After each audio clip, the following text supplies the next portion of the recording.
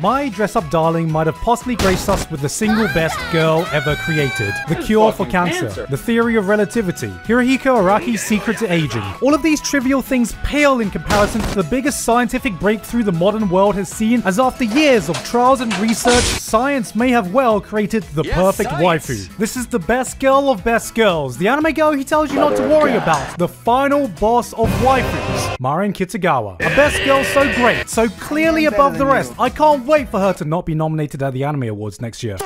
After over 10 years since I laid eyes on this scissor-obsessed, crabs-infected psychopath, and 2 years since I saw Chizuru in the critically acclaimed, fan-favorite harem romance anime NTR Dojin Rent-A-Girlfriend, I didn't think any girl could come along to rival them so quickly in my heart, but like Gautama Buddha in 500 BCE, I may have just attained spiritual awakening as basking in the mere presence of Marin Kitagawa has opened my third eye to possibly become my new favorite anime girl of all time. That is absolutely, unconditionally, without a shadow of a doubt, not because she reminds me of my fiancé. Hey guys! But because she reminds me of my favorite VTuber. Hey!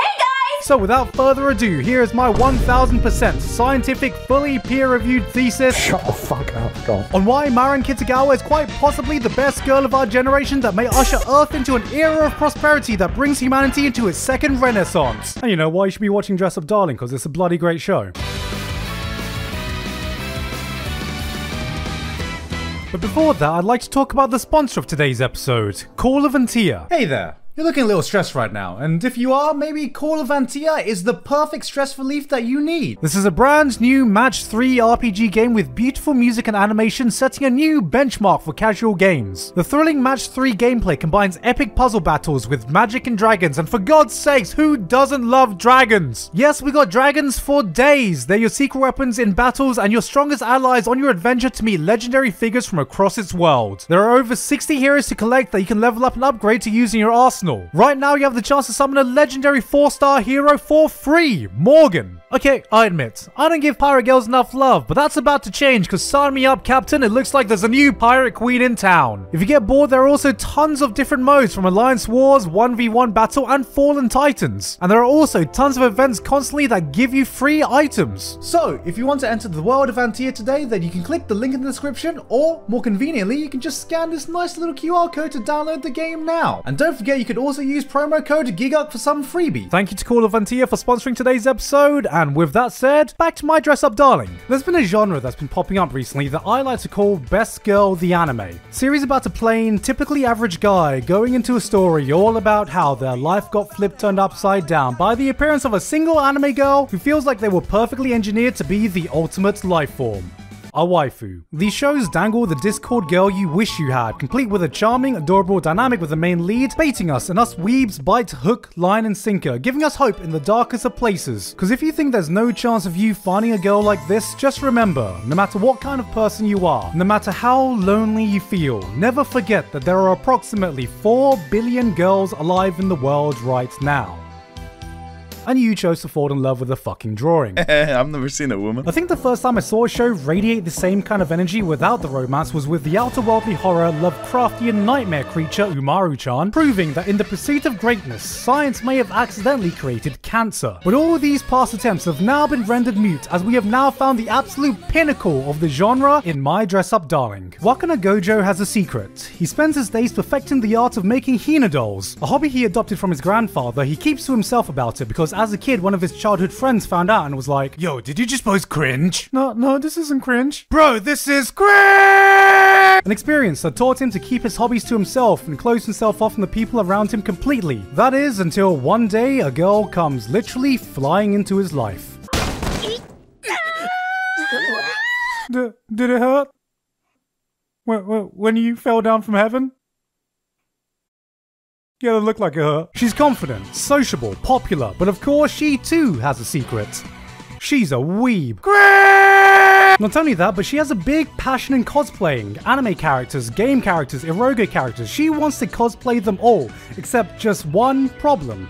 She sucks at making costumes. So when she finds out about Gojo's love for making Hino dolls, despite his fears, she finds his craft incredible and enlists his help to make the costumes of her dreams, and so begins this delightful rom-com between the unlikely couple as Gojo goes from making traditional Japanese dolls to anime costumes galore. See, if you're wondering why Dress Up Darling was one of the most popular new anime of the season, well, the answer's pretty obvious. A charismatic, hot girl who's into anime, games, and even hentai, wants to cosplay and isn't afraid to be lewd? She's like my perfect anime girlfriend! My best girl senses were tingling from just a single glance. It's almost like she was perfectly designed to take over the anime community, and that's exactly what she did. Screenshots, fan art, appreciation posts. Marin almost immediately took over my timeline and refused to leave, and you know what? When I see the internet collectively creaming their pants over the hottest new anime girl of the month, my knee-jerk reaction is the unstoppable urge to take the piss out of that girl because I'm what's normally referred to as a fucking asshole. So I went to my Dress Up Darling with all defenses up, an impenetrable waifu fortress that could not be broken no matter what, and it went a little something like this. Yeah, I mean, she's alright, but nothing so special so far. Nope, I can control this. Like every top tier anime girl, their strength lies in the quality of their blush, and the first time I saw that beet red face turn around, so hard I thought my heart was about to go into cardiac arrest. But it was gonna take more than a red face to win me over, and Marin conquered my heart faster than the Mongols conquered Asia. Marin just radiates this charisma that commands every moment she's on screen. She's charming yet relatable, eccentric while being a grounded person. If she was born in the Roman times, wars would have been fought for her. We may very well be witnessing apotheosis in anime form. Here is a goddess living in the realm of girls. Gentlemen, we may have in fact found the original Sigma female. That's right, there's none of this. It's not because I like it, Baka. Here is a Sigma that fully embraces her true feelings, immediately accepts them, and pursues them. Where other anime girls take 10,000 years waiting for the ship to come, she's full-on Michael Phelpsing herself towards the ship. She's lewd without being immodest, in an era which drove people to say, "Silence, wench! I don't want to be horny. I just want to be happy." Marin says, "Who decided you can't be horny and happy?" Boo, please don't lewd her, she's a precious little cinnamon bun. Pathetic. Here's a girl so headstrong, so strong-willed, she's determined to lewd herself before any Rule 34 artist could. And that's because Marin Rule 34 Kitagawa gets it. She understands the struggle of man. For you see, you don't fap because it's easy. You fap because it's... Hardly any time passes in this anime without the animators fully showing their appreciation of Marin's assets all around. Alright, let me say it, this is a horny show and it looks fucking great. If hentai was art, then this is the Sistine fucking Chapel of smut. And poor old Gojo here is just standing there casually displaying the willpower of a fucking Green Lantern candidate with the damn Mona Lisa of waifu standing in front of him. This may make you think that Dress Up Darling is just another fan service show with the newest hot waifu of the month, and, well, that is absolutely true. But also missing a massive part of what makes this show so great. This may be a horny show, but it's an equally, if not more, wholesome show. I'm a sucker for stories about people pursuing or expressing their passions, and this show has that in spades. For anyone interested in cosplay, the show breaks down the process to the smallest details someone like me would have never considered before. A lot of research has obviously been put into this, and the attention to detail shines through, but beyond this, it does such an amazing job in conveying the love behind the craft, and why people find such a delight from doing it. I've never tried cosplaying or had any drive to do so, but seeing the pure joy of these people being able to become the characters they so love and respect, I can't help but catch some of the joy being radiated from them, and it helps me understand cosplaying in a way I never had before. I think the exact moment I fell in love with this show was the first time a costume was completed. Due to a miscommunication and a complete lack of understanding with how long it takes to complete a costume, Marin unknowingly pressures Gojo into making a cosplay for a character she really wants to become in a ridiculously unreasonable timescale. He stresses himself beyond belief and pushes himself to complete burnout, but somehow, some way, he finds a way to push through and finishes it. And when Marin sees the final product and finds out everything he's been through, you see her acting like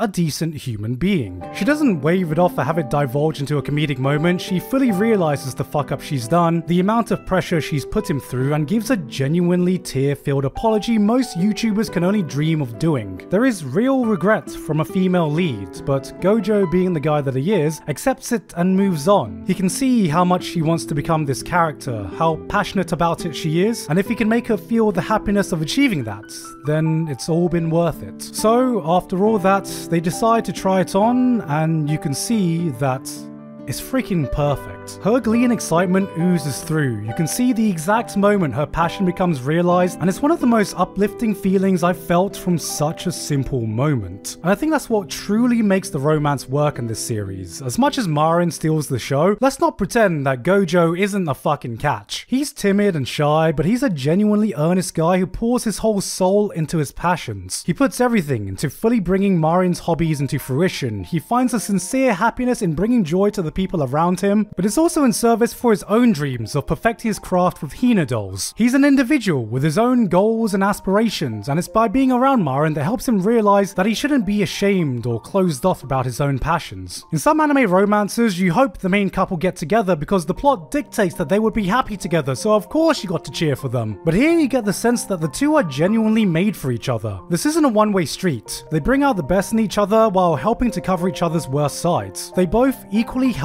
each other grow, and to me that's the true sign of a great couple. Because lads, do you know what's better than witnessing a smile you want to protect? It's witnessing a smile that you helped earn.